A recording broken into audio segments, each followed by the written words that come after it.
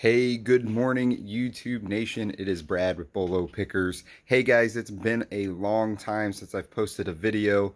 We've had a few things that have happened in the last probably about 5 months. So let me fill you in real quick, and then I'm going to show you 7 or 8 items that sold yesterday. So first off, my wife and I ended up selling the bookstore. However, you can see the bookstore is still behind me, the storage area. So we sold the bookstore to one of our wonderful workers who wanted to take it on. We wanted to explore some different things. However, we rent the back space for our eBay business and Amazon business. So we do that. The second big thing that's happened is I actually got a job offer that I couldn't turn down. So for about the last 4.5 months, I've been working, and my wife has been managing the eBay business, which is pretty cool. She does a great job, and it's pretty awesome. So the third big thing that's happened, and some of you may be in the same boat as us on this, Amazon suspended our accounts. We were unable to recover it, so we've switched to 100% eBay. So all of our all of our videos on YouTube will be based on eBay. So let's go ahead and show you some items that sold yesterday, and I think we got 7 or 8 of them. That's my chair pulling away. That's kind of loud. Sorry about that. So we'll just go right down the list here. I'm going to go off of the computer and see what we've got here. So first things first, we sold a Godzilla and King Kong toy. We sold this internationally. We paid, I want to say it was $9.99 for this, and we flipped it for $27. Free shipping, so we'll ship it down to Kentucky, which won't cost very much, and we'll make some decent profit on that, probably about 10 bucks or more. So we also sold a Chilton repair manual.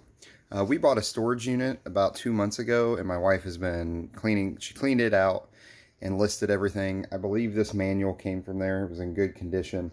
The guy that had the storage unit had a lot of Volkswagen pieces, and part of that was repairs. And this manual sold for $8.99 plus the buyer paid shipping.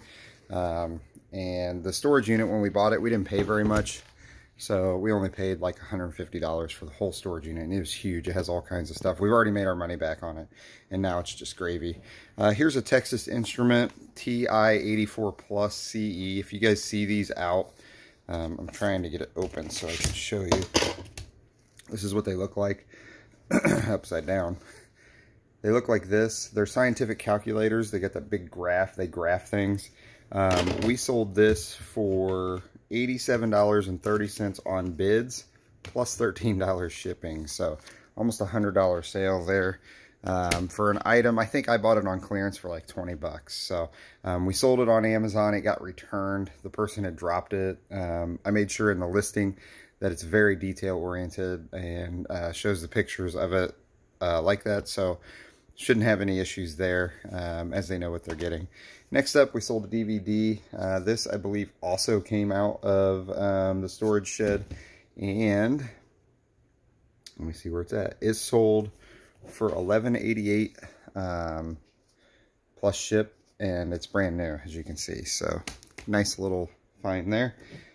This came out of the storage shed as well, and it is a ISA IO card, brand new. It's still sealed, and that sold for, let me find the price here for you guys, $24.99, free shipping on that. So another item that cost us pennies on the dollar, and it'll be on its way to a customer here soon.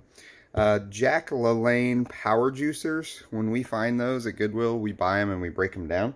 We get 2 pieces that are sold. We have what we call the plunger, which pushes the vegetables or fruits down, and then you have the actual strainer, and this is where it spins and strains everything through. So this piece sold for $10 plus shipping.